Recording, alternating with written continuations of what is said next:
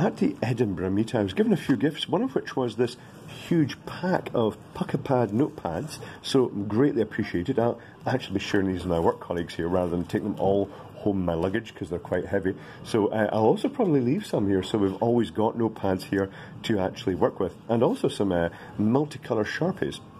Other things were this very common type of connector you get from China, and can you tell the 3 ways this fails? If you're based in Britain, you'll probably know what the problems are here.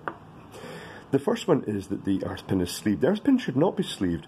If you put this into a standard socket, the first connection is the earth, and as you push it in, it will then end up in the sleeve section, which means that the appliance won't be earthed. Second problem is that it's not got a fuse in it, and that's quite significant because we have a 240 volt supply and 32 amp circuit breakers, and that packs quite a punch power-wise. And the third problem with this is the fact it's based on copper-coated aluminium wire, and copper-coated aluminium has a slight higher resistance than copper. It's cheaper than copper because some people have invested in copper to make lots of money because it's a valuable resource, and in doing so I've driven the price of copper up to the point that it's now resulting in stuff like this being made available. So let's zoom in this a bit, partly to make sure we're in focus, and we shall try and get this to a good focal position. It's round about there, I think. So when you try twisting this stuff together, it's quite difficult. It just springs back. Whereas with copper, it would twist quite nicely. This stuff just tends to be quite springing. Likewise, if I fold it down like that, it just bounces back like a spring. The other test for this involves a cigarette lighter. I'll just ask one of my colleagues for a lighter here. Oh.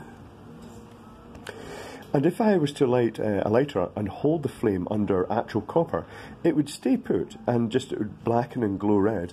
With this stuff, I'm just going to be careful here, this looks like a highly dangerous lighter. With this stuff, it just frizzles and it goes crunchy and crisp and just frazzles up. And this stuff is a disaster waiting to happen in copper-coated aluminium.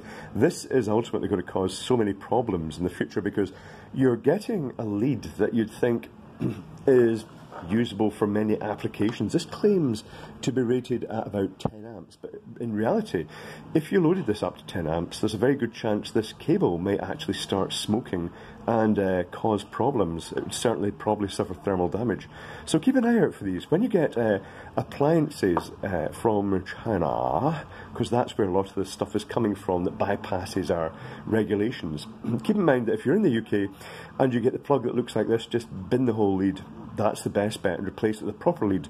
If you're in other countries, feel the cable and you know, if it comes to it, cut the end off to re-terminate it, check the cable. If the cable isn't copper, you know what, save yourself a load of hassle. Go and get from a local supplier a proper lead that is like fitting your local regulations in your country, because it will save a lot of trouble in the long run, and that includes burning your house down.